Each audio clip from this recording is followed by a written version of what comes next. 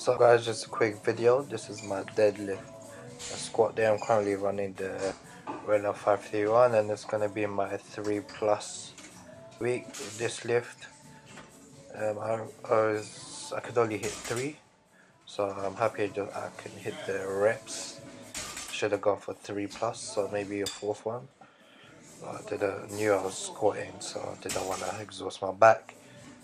I decided to do pause squats instead today, instead of going for 5 sets of 10, because the weights really felt light this day.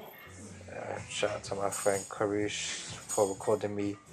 And as you can see, I always have the same cues, I always try and have the same workout, the same routine each and every set, including my warm-up sets. You'll see the same routine each time to engrave it in, so it doesn't feel foreign or different.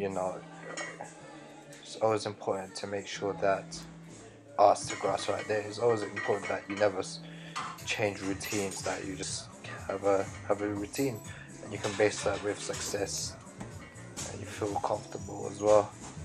And it's just side ankle. The 9th set I think this was, and you can see the depth here well.